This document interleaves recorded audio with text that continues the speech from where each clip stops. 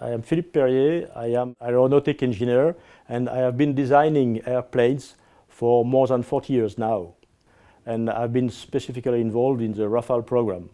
I have been also interested in designing boats, and the first time I was involved with Marc Pajot on the French Kiss project in the America's Cup in 1987. A few times later, I met Alain Thébault, and I was embarked in this crazy project whose name was Hydroptere.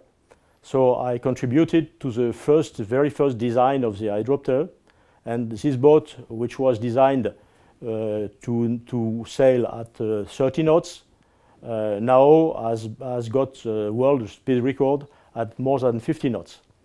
This is a great achievement, and my interest in this is really to do some things that nobody has done before.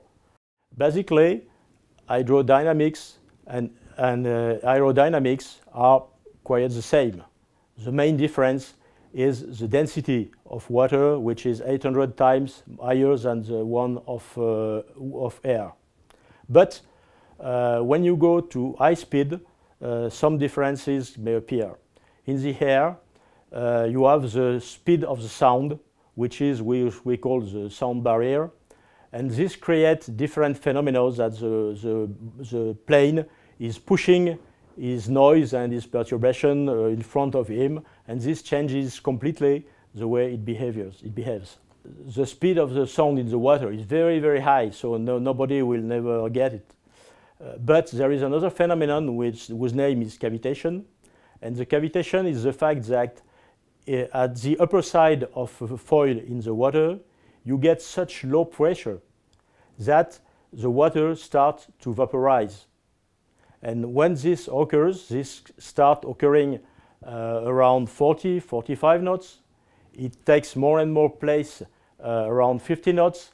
And when you are up to 55 knots, you can consider that all the upper side of the foil doesn't work anymore in water, but it works in vapor of water.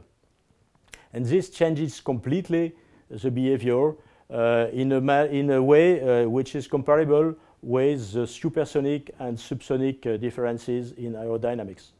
We consider that to go at more than 65 knots, we must try and do it with a lower speed of wind. That means that our goal is to get 80 knots with only 20 knots of wind. That means the speed of the boat is 4 times the speed of the wind. This has never been done before. One great challenge is for the foil, and to get a foil that is able to work safely and efficiently at very high speed over 60, say 80 knots.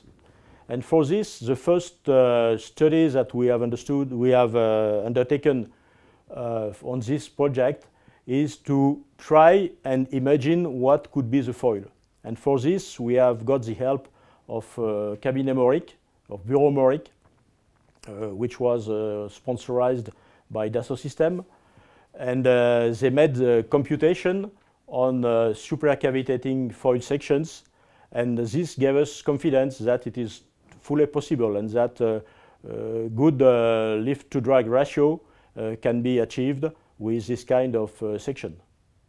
I think that Alain Thébault and Anders Bringdahl both have already sailed on some kind of sailboats at more than 50 knots, are probably the best guys in the world to learn how to work with such a boat and to get the best of it.